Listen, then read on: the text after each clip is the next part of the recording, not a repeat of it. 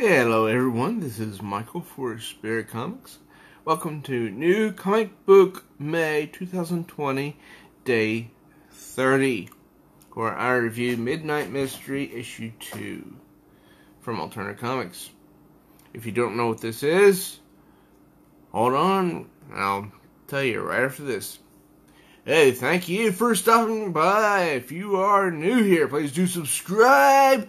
Click the notification bell so you do not miss any new uploads. Also, please do give this video a thumbs up because it does help the channel. Also, please do leave a comment and share this video around because that helps this channel as well. Thank you so very much, and may you enjoy this video.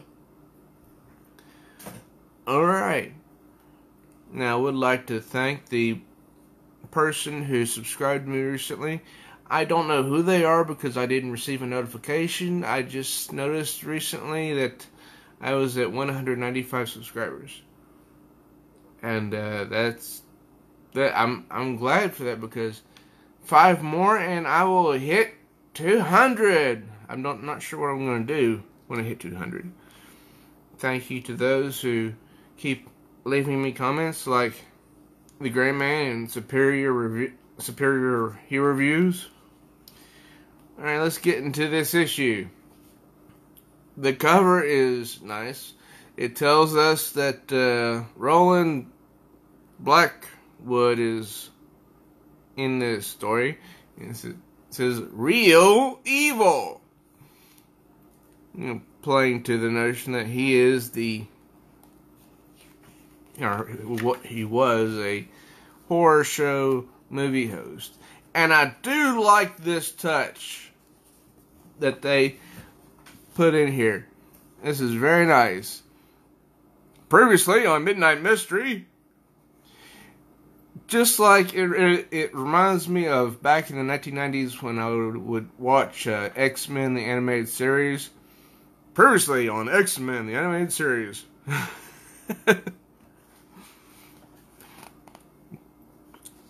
So it gives just a few panels, the detective coming to the house, asking how it can be of some help, and then him and the kid Conrad getting trapped there, gassed, but not to death. Now, this page, I was like, oh no. Why do I say oh no? Because I have a good idea where this was taken from. This I believe is inspiration taken from Tom King's Mr. Miracle run. The one I dropped. Because, well, the covers just kept getting worse and worse. And after 2 or 3 issues, I was bored. But this is something Tom King would do. There would be a panel with a picture, then a panel with nothing but one word and a black background. This doesn't even make sense to me. This is a dream, right? Sure. Then I don't want to be here. It's your done. Where are we going? The last time we saw each other, so he's thinking of someone. Sure. Yes. You know it's not real. Please. I mean, those statements and responses to each other make no sense.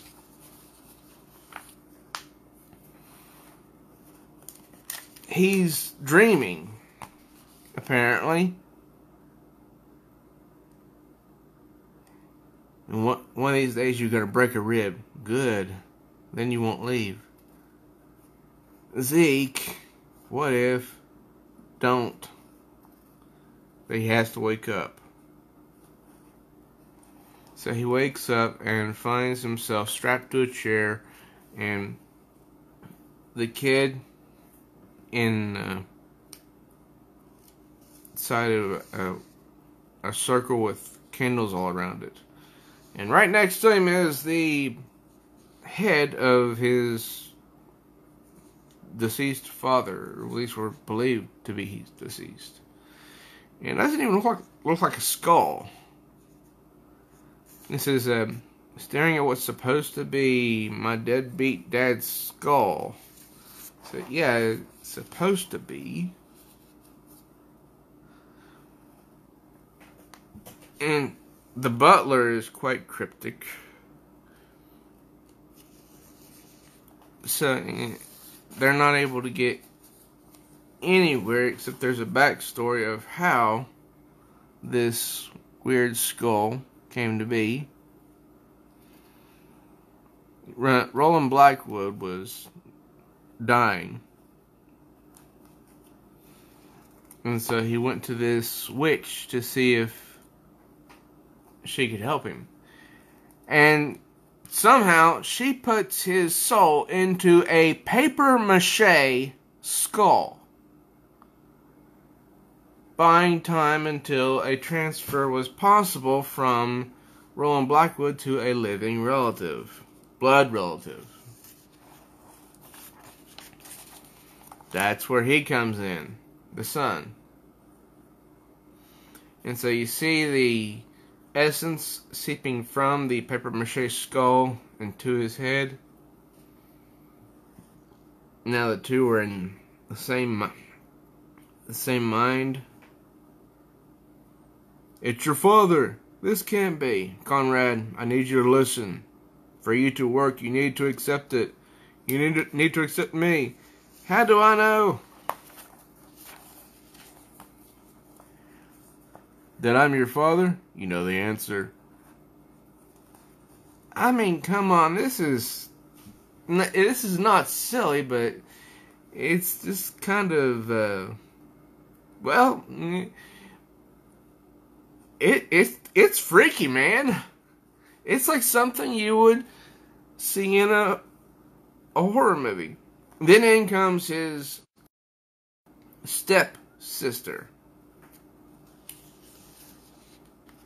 who's been following his exploits since he left her a long time ago. And she became a very wealthy woman because she inherited her dad's business sense, apparently.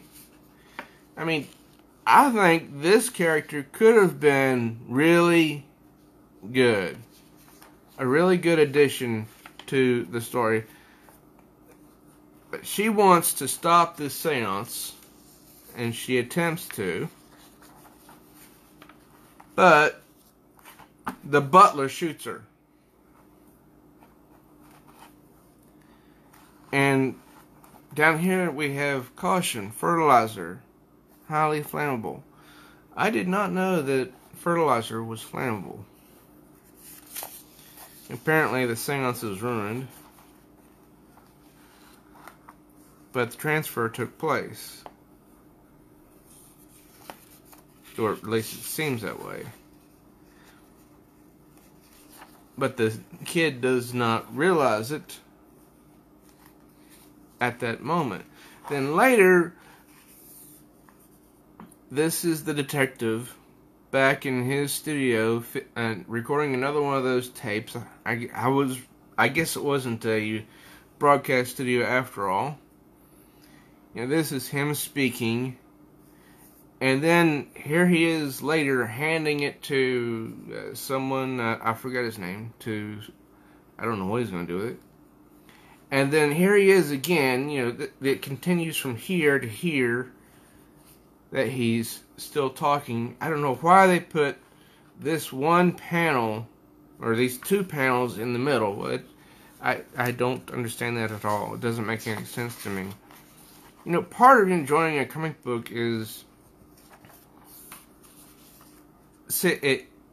being able to at least understand from looking at the panels of how the story is moving. So, then again, it's, you know, he's talking to him, saying, okay, you know what, whatever, you don't have to finish these recordings so quickly. Then he's again talking in the mic before it was finished. Then the two of them are walking to who knows where, and it says next issue Burning Bridge. Okay, that was kind of convoluted, I think, confusing to me. Then it has sort of like an epilogue. Later on, the kid is at home, he's watching TV, and all of a sudden, on the screen is his dad.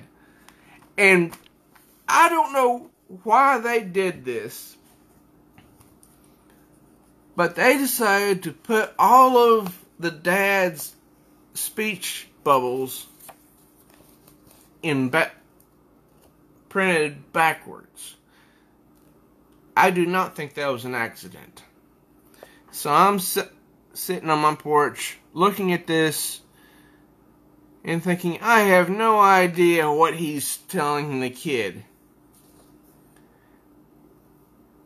But whatever he tells the kid apparently is accepted in the young student's mind, because now he looks kind of like a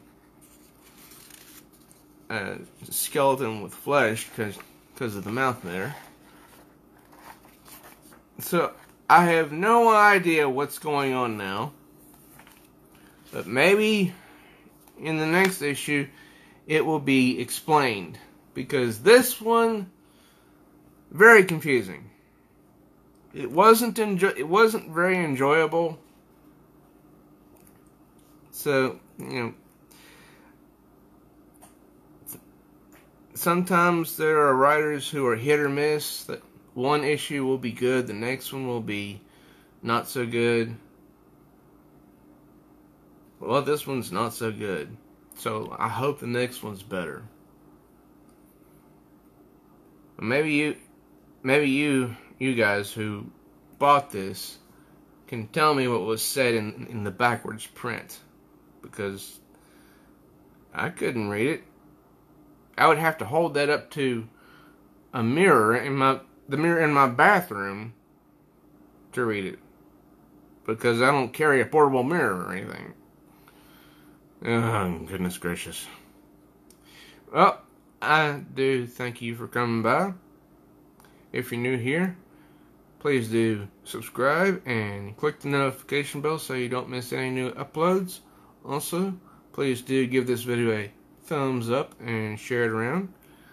And don't forget to comment, because all of that stuff does help my channel. Thank you ever so much, and thank you to those who have been commenting on my videos. I really do appreciate it. Till next time, true readers, I am Michael for Spirit Comics. May all your news be good news.